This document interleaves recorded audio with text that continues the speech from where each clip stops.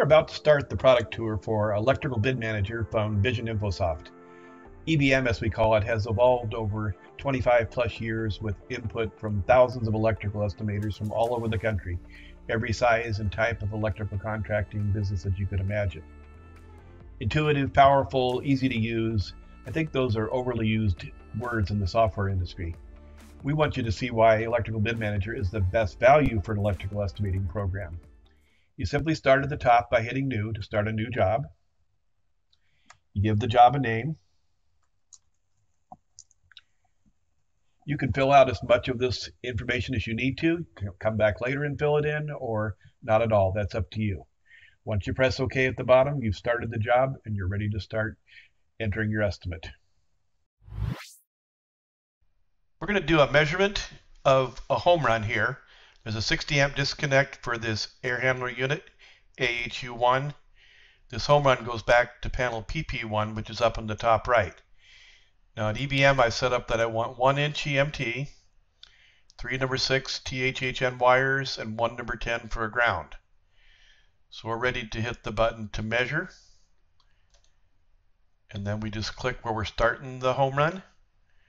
Go over to the right here where we're going to change directions. Come up and double click to stop the measurement. Now this run needs a vertical drop because we have to come from the ceiling area down to the panel. So we're going to add a 10-foot drop here. And then we just click with the mouse where we want the 10-foot drop. Now to count elbows, I can come back to the EBM screen and we'll hit the button to count elbows. And we just click here where we want to start. Here we want to change directions, and over here. And then the refresh button will take all the counts and measurements in. So that 55 feet is a 45.99 foot run plus a 10-foot drop. The one run will give us our connectors at each end, 3 elbows, and we'll hit F2 takeoff. And we're going to put in 10 feet of makeup wire. That gives you 5 feet at each end. And that entry is done. We're going to take off some devices next, some receptacles. In the EBM screen, you see that I've already selected a 20 amp duplex spec gray with a plastic plate, and I'm including 20 feet of MC cable with each receptacle assembly. So we're going to hit the little button here to activate the counting. And then you just simply click with your mouse and you can see it highlights as we go. You can zoom out or zoom in as necessary.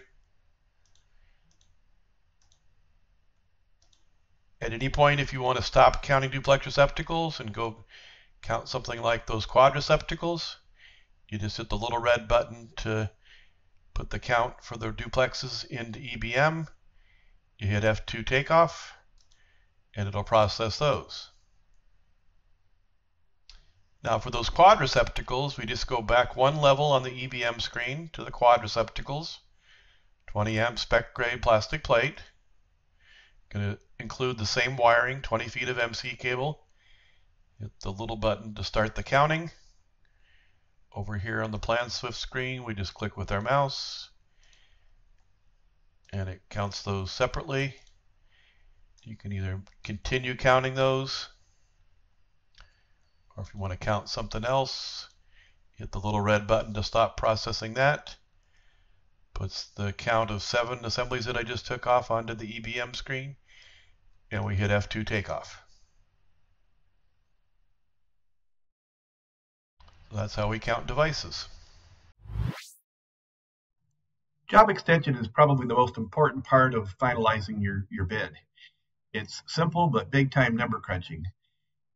The job extension report over here to the left allows it to multiply the quantity of every item we've taken off in our estimate by the price of the material and the amount of labor. So the goal here is to get the total cost of material and the total number of hours of labor. Now in the price column, we're going to set it to the default, which is target, which is based on a national average of what electrical contractors pay. You can adjust it further if you want to use your local supplier's pricing. On labor, we're addressing the degree of difficulty. Do we think this job is easy or difficult? If it's somewhere in the middle, we can leave it in column 2. Column 3 would raise the labor hours, column 1 would lower it.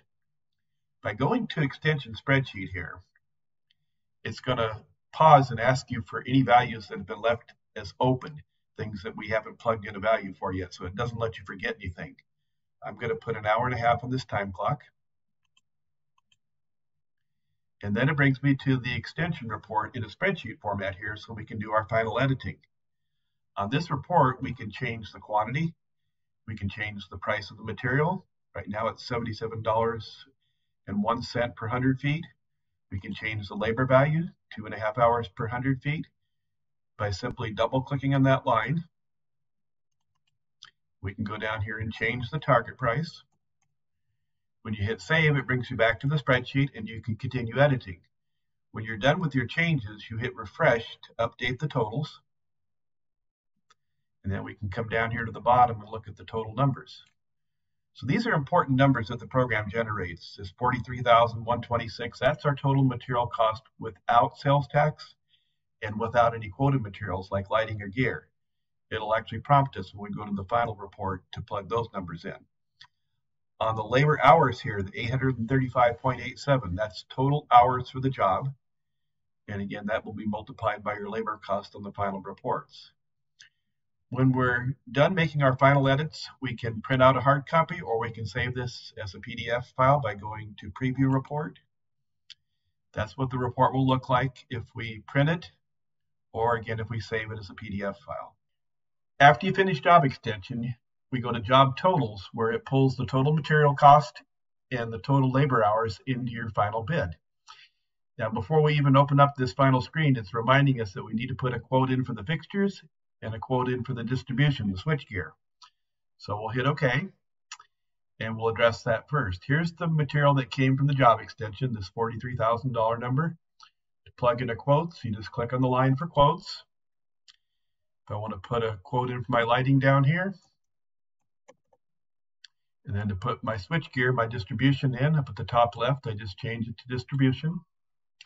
And until I plug numbers in here, it's going to keep reminding me that I need to put some values in here. So now it's going to add that to the rest of my material, plus it updates the sales tax accordingly. If you need to adjust your sales tax for the particular job, you can do that. Now the labor hours here from the job extension are multiplied by your labor rate, something you set up in the beginning of the system so that it represents your cost of labor. In a typical example here, we might have half of the hours for the journeyman, half of the hours for the helpers, and then their base rates and burdens. We can adjust these numbers now, or if we want to use a different setup, we can do that. When I press OK, I go back to the total screen. Let's say this job is going to require some additional driving time because it's outside of our normal area. If I go into non-productive, let's put in 85 hours. I'm going to use the same hourly rate that we did over here for the cost. Direct job expenses would be things like maybe a permit, if you need to rent a backhoe, if you need to rent a trencher, tool rentals, anything else that you need to add to your final cost of the bid. Tools and miscellaneous materials, you can also put a percentage in. I'm going to add 3% just to account for wear and tear and loss and theft of materials and equipment on the job. And finally, if I need to subcontract something like the fire alarm, that would be down here. Just plug in the total. And that adds all to my prime cost. This number here, $117,855, that's our prime cost. That's just our break-even number. That's what it's going to cost us out of pocket to purchase our materials, pay our employees, and any other direct costs of the job. Finally, we can add overhead and profit. I'm going to plug in 15% for overhead. And then I'm going to plug in 10% for profit. And that gives us a final number here. Now, if I want to just round that number down, I can. And then there's a couple reports we can do here. The detailed one is the one we typically do here. I'm going to include the quote details. And again, this is what the report would look like if I print out a hard copy or save it as a PDF. Electrical Bid Manager is easy to use, it's intuitive, it's powerful. It can handle a small $2,000 service upgrade up to a multi-million-dollar commercial or industrial project. But what really makes EBM the best value for an electrical estimating program is its efficiency and accuracy.